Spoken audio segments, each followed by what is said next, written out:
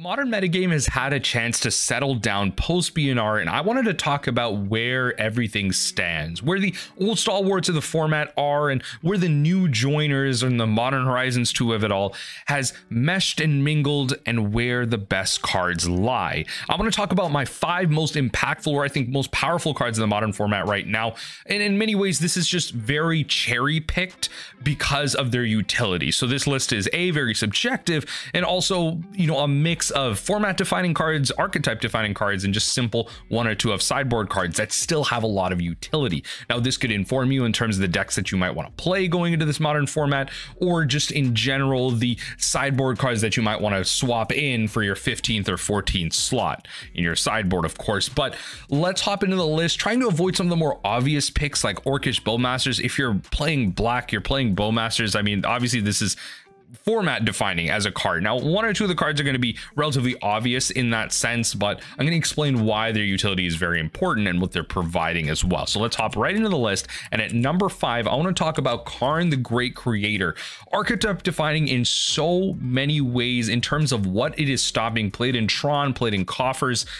The card is insanely powerful and has been for a very long time, probably the mid-range card of choice at this point, the mid-range planeswalker of choice. No longer Liliana the Veil in many ways. I think it's just Karn, the Great Creator, because wish boards are extremely powerful. Static abilities on planeswalkers are great too, and look, just creating creatures and threats out of random pieces on the board, it's also really good too. It's being played in Tron obviously as the de facto Karn. The 7-mana Karn is now just a 1 of these days, and alongside the 1 ring, the card is very good because you play Karn, you play the 1 ring, you draw into other stuff, and really, like, Karn tutors for this, and then you gain protection. There's so much great synergy there. It's played in the Coffers deck as well as, again, the mid-range threat of choice, where you're developing so much mana that you can tutor into so many great sideboard options that Tron also gets an option into. So this kind of plays more like the Cloud Post deck in modern, whereas Tron is kind of like its own thing at this point. It's on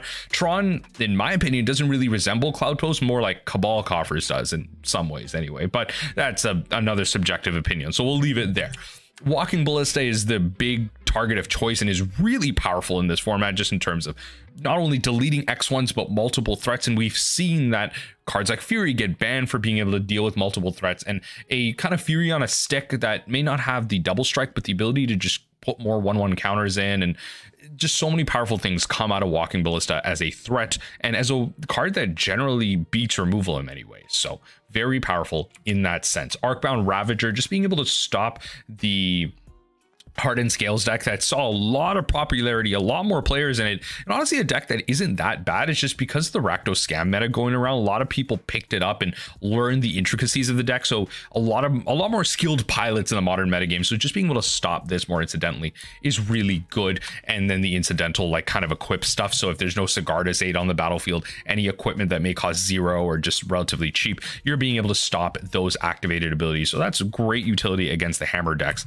as well. Karn, the Great Creator, all in all, great planeswalker. Let's hop into number 4 in Spell Pierce. This is again one of those obvious ones, but I don't think people understand how much this card like single-handedly carries Murktide Region. I do not think this deck would actually be that good without like main board at least 3 Spell Pierces in there. Spell Pierce is such a powerful magic card and gives this deck so many options, so many ways to stop other decks in the main board and have its threats actually mean something, because you have Spell Pierce, your opponent presents you with a win on their end, and if you don't have the Spell Pierce, your Ragavan, your Dragon's Face Channeler, your 8/8 Murktide mean absolutely nothing. Spell Pierce just stops so much in the format being non-creature. It stops the Living End in the Cascade decks. It stops the aforementioned Karn, the Great Creator, and Dominable Creativity, honestly, which is seeing a big comeback, by the way, with Rakdos Scam not being in the metagame anymore. And then notably, it doesn't stop Grist the Hunger Tide. I do have a short form video about this as well, but it says non-creature spells specifically, and Grist, even though it is a planeswalker, still counts as a creature in all other zones, so it does not meet that requirement. Do not try and counter Grist with your Spell Pierce and use your mana accordingly on the turn before. At number 3, I want to talk about Stern's Scolding, a card that not many people value. This card is actually so powerful. Like, you really get surprised at the amount of creature spells that have either like toughness or either power 2 or less. It could be 0 power, It could be 1 power, it could be 2 power, and the same with toughness as well.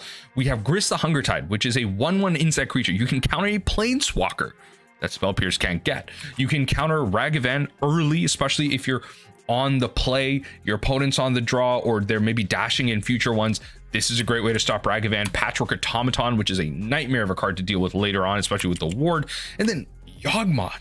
Yawgmoth has 2 power. This actually counters Yawgmoth. Now, obviously, if this was like 3 power in toughness, Stern Scolding would probably, in my opinion, be like a playset card in your sideboard. It would borderline be playable in the main board, because then it would be stopping like subtleties, endurances, furies. Like it'd be absolutely insane as a card. But so that's why 2 power toughness is where it's fixed. But Stern Scolding, honestly, if you're playing blue, if you're playing counter magic, if you're playing interaction in that sense, Stern Scolding is worth that sideboard slot. It is so good in the modern format based on what it interacts with. And look, a card that, spoilers, we're going to talk about later, Tishana, counters the next big modern staple in blue.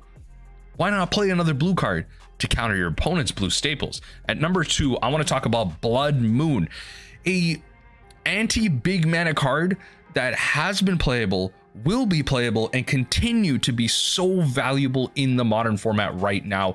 Modern has seen a big renaissance thanks to Modern Horizons 2, with 5-color mana bases, 2-color, 3-color, 4-color, anything being possible really, and 2 to 3-color mana bases just almost being a staple suite. Monocolored mana bases are almost just a thing of the past. Blood Moon is going to be able to punish that really, really easily. Look at the modern metagame itself. Yawgmoth is a deck that tries to cast green spells with like black, and like without any of the, you're playing red, you're playing lightning bolts, you're probably playing black maybe as an accompaniment. You're playing removal is what I'm saying. If you get rid of the mana dorks, Yawgmoth has a very hard time working with its mana base to create those multiple intricate colors. So stopping that is really easy. Crashing Footfalls, playing Blood Moon is fine, it plays it, but you're still going to be able to stop a lot of what the rest of the deck is doing. Even the Cascade spells, if they're not ready for it, if they do not get their basics. Tron, self-explanatory. Amulet Titan, self-explanatory. And at Hammer Time, honestly, it has value against a deck like this, stopping the Infect flying land. Like, there's every single deck in this format, except for maybe Murktide Regent, you get real good value out of the Blood Moon. Heck, even Coffers, playing so many basic swamps, you stop their big ramp, you make them play fair. If you're playing it in the main board, you can't be too upset about it. Look at Living End. Look at how many just non-basic lands they have. They play 2 basics, and they have to be ready to grab them. They have to know, and they might, right? They might be able to grab them, but they have to have that specific searcher. They might not have the Generous Scent for the green. They might not have, you know, the way to get blue based on their fetches, right? Like, they just, so many things are, well, they would in terms of their fetches, sorry, that's how they would play it, but they might not be able to get that green that they need, that basic green. So again, that Blood Moon is so powerful in this modern format. Now at number 1, the most impactful card in modern right now, in my opinion, Tasha's Tidebinder. No surprise, I said I would try and avoid the obvious ones, but Tishana's Tidebinder is so good. This Merfolk Wizard with Flash and this ETB effect is crazy. Just, people forget the rest of the card. You counter target activator or triggered ability, but if it's an activator or triggered ability of an artifact, creature, or planeswalker, then they lose all abilities. It's not like they can't activate that ability, that can't trigger it. All abilities on that card are gone. Dunzo. Let's walk through this. The One Ring, easy. Your opponent still keeps the protection trigger, but they lose everything else. Okay. Also, this thing is no longer indestructible. That matters a lot too. All right. Sure, everyone's playing Haywire Mites, but that matters too. Yawgmoth, easy. Your opponent's going off, they're going infinite in response to, you know, one of their triggers coming back from the graveyard. Zap it right there. They don't have protections from humans. They don't have the pay 1 life. They don't have the discard to proliferate. Nothing. Prime Time. Let's say, okay, so ETB, they get their 2 lands, right? They got the trample, they got the 6/6. They then activate, and I believe this works. So if there's a judge in the comments, please let me know in the comment section down below if it doesn't. But if they activate their lands to give this card, you know, haste, vigilance, double strike, whatever, you can then Tishana's to stop all that. before combat. It will not gain haste. They do not get their attack trigger if they somehow give it haste again, right? Because then they can give it haste again, but then it's not going to have the rest of its abilities like trample, so you can chump it with like the Tishanas if you want. You can then, you know, they're not going to be able to search their cards for the 2 lands they have. They lose all those abilities to Fairy Time Raveler. It loses the static ability. You -3 and or like, I don't even know, they +1. Obviously you're doing this on your turn, but then they're going to lose the static ability. All right, and then you can resolve maybe some of your other spells and other things at instant speed, other things that are broken by the Teferi cast only anytime you cast as a sorcery thing. Tishana's is so powerful in terms of what it does. It's a little, again, wonky with Teferi, but if there's stuff that you need to do on your turn that you need to have counter magic for, you have a lot of mana, you play the Tishana's, you can get rid of that static ability, which is so good.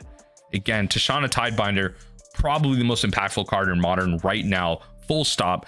The blue spells and just a lot of blue in this list in general. Let me know what you think in the comment section down below. What card did I miss? What card is just completely taken over the post Fury and Beanstalk ban metagame in Modern? Obviously we're seeing a lot of Yawgmoth, a lot of Amulet, a lot of creature decks, honestly, in general. Let me know in the comment section down below. I'd love to hear it. For now, I'm going to go back to testing some Legacy, playing some Modern as well, and also some Timeless on Arena.